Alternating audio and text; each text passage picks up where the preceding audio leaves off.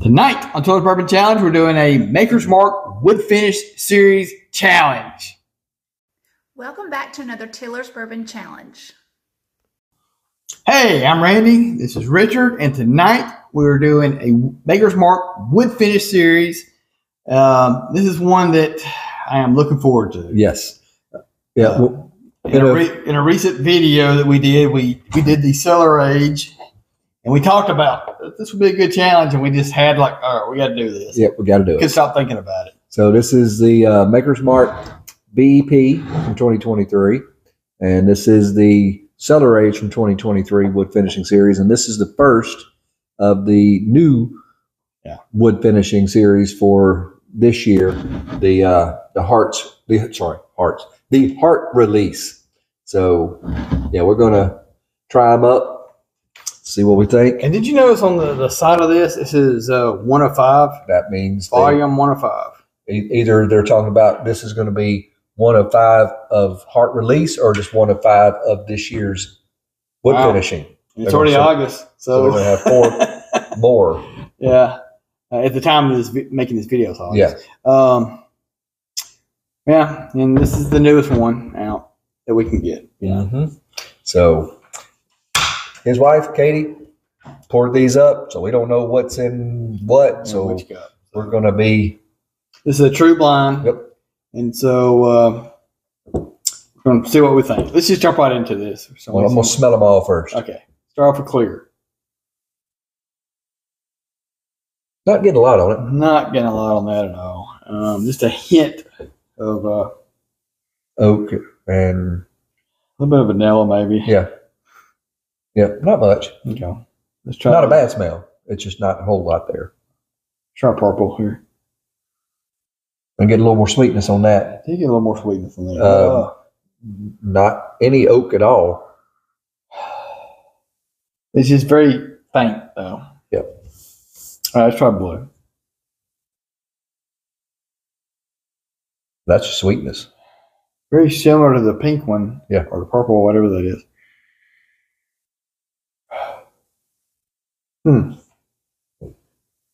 They all smell good, but they all smell pretty similar. Yeah.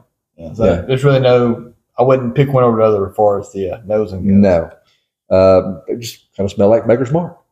Yeah. Which is fine. Yeah. I love Maker's Mark. Yeah. Maker's Mark's one of my favorite distilleries. Yeah, I've got several other different ones back here we could throw in if we really wanted to. Yeah, that's probably one in my top 4, maybe 5 distilleries, Maker's Mark. I'd put, of course, Old Forester up there, and Wild Turkey. Buffalo Trace. Yeah. So Maker's Mark, it's always one of my good go-tos. Oh, yeah. So let's go to clear first.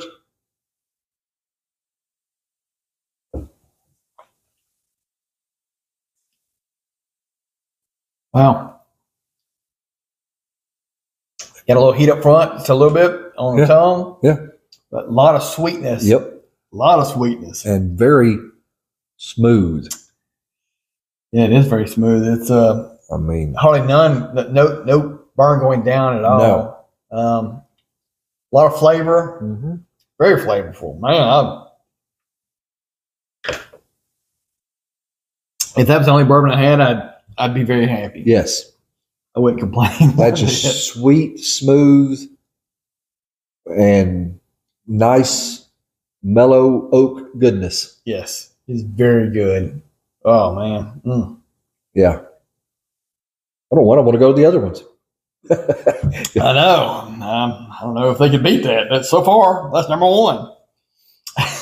Yeah. All right. We'll try purple out and see if any different.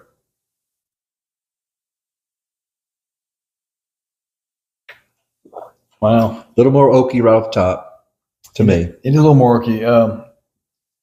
But it kind of blends right off into some sweetness as well. Yeah. But all the oak's up front, and then it turns into sweetness in the back palate. That's and good. Then, as it goes down. With all the oaks on the front. It's good, but I still like the first one better. Yeah, I think so too. Yeah. But it's close. It's Ooh, second sip. I'll go back. We'll go back to it. I'll go back to it. Second sip didn't do me as good as the first one. And I hate when that happens. Uh-huh. All right.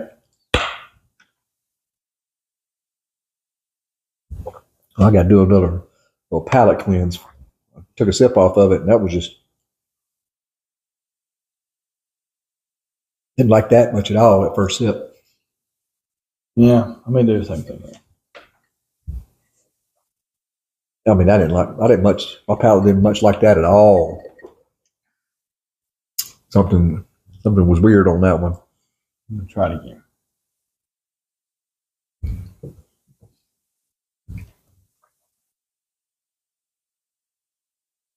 Now I hate when we do these, and it goes in order. Like my favorite, the first one we tried, second, third, and it makes me think: is it because we went in that order? Yeah. So I'm gonna cleanse the palate for a minute. I'm gonna swap these around. Okay. And I'm just gonna keep going until I can't even remember what was where. I'm just gonna keep on doing this, and then go back right up the line up. Which one is it under? Yeah, and that's why we use the color glasses. So even in the end, we'll get it right. Yeah, I think I'm going to go back through again. But like you said, I'm going to switch these first and third ones around. Okay, I'll do the same thing. But I'm going to give that a second to let my palate kind of readjust. Right. Because for some reason, even after both sips of that, like for some reason, I don't know why, it's giving me a little skunky taste to it.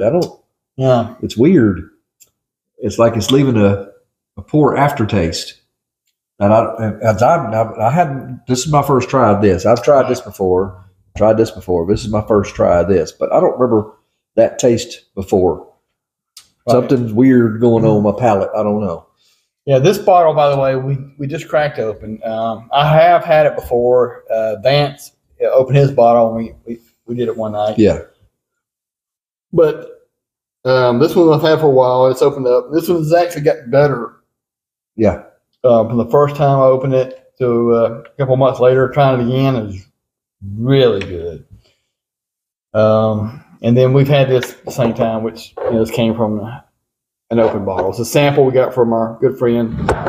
So Dave Augustine. While I'm sitting here and letting my palate kind of die down a little bit, this BEP is 109.6 proof, and the Cellar Age is 115.7 proof, and the Heart's Desire is 111.7 proof. So they're all those heart release. Those are the heart release. Yeah. So they're all pretty high up there in proof, 110 to 115. So there's not much you can tell when you're tasting them as far as difference in proof. So really can't distinguish between that, not on these.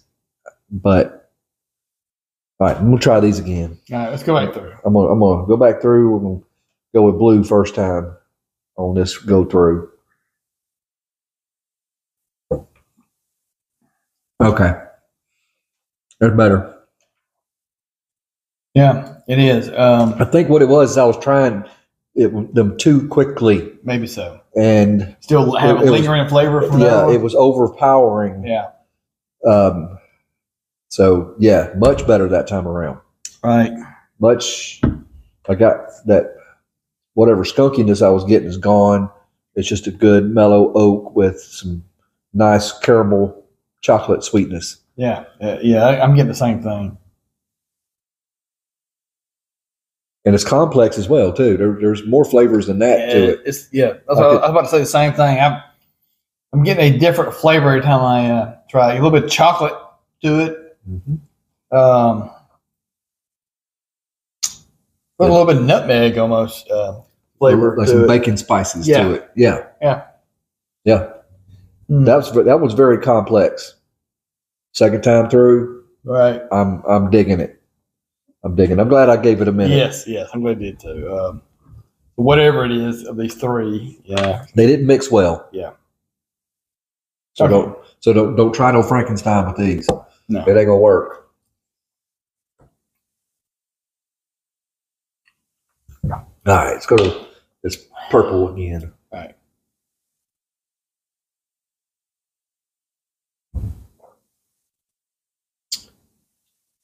Okay. Got a little oakier that time. Yeah, they did get a little oakier. I was thinking the same thing. Yep. And I don't know if it's because I just drank water and went straight to it or what, but it's no,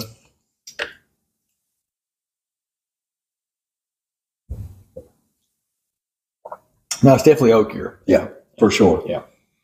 Okay. I think that. Okay. I'm just gonna keep my guess to myself.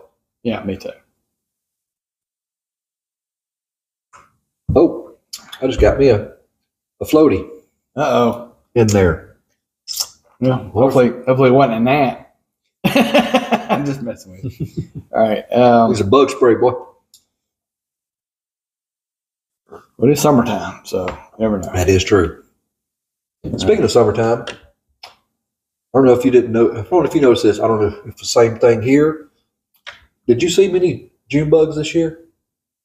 Saw a few, but not alive. Yeah. I saw them belly up. Usually every year I'll get a ton of them at my house. I might have saw 2 this year. It's weird. We know how at the beginning of the summer we had the cicadas. We had 2 different Maybe types. they were eating them all up. Who knows? But they compete for the same food.